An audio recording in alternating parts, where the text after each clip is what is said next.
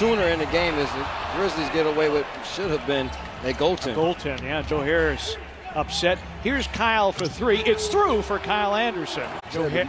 His movement without the ball, partner, it is lethal. Now he knows his game and plays to his strengths, and it's been the three ball and the perimeter shot. Kyle another three. It's through again for Kyle Anderson. Morant gets away from Luau Cabarro. Flip with the left, no. Valanciunas couldn't grab it. Allen does.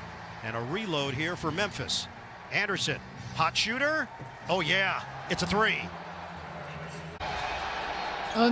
Chiosa's getting anywhere he wants to on the floor in the offense. It's about players moving around him. Well, Kyle Anderson is very long. Jeff Green, the recovery. Shot clock is down to 4. Anderson crosses.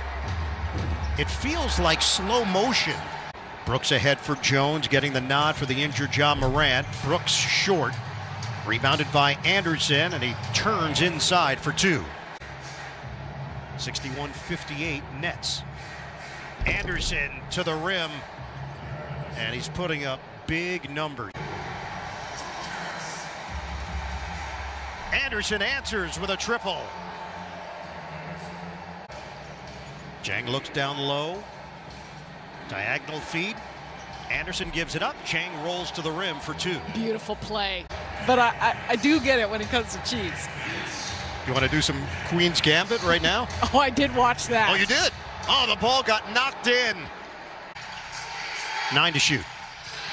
Brooks drive and kick. Anderson watched by TLC. Anderson, the off-balance push shot goes down. And LeVert tosses up an air ball. Clark to the rim. Brandon Clark with the finish. Shamet in as the trigger man. Watched by Bain. Shamet, no timeouts, gets it in for Harris. Harris, pull up for the lead. It's short. And rebounded by Anderson with 3.9. Best scoring night of Kyle Anderson's career, 25 points.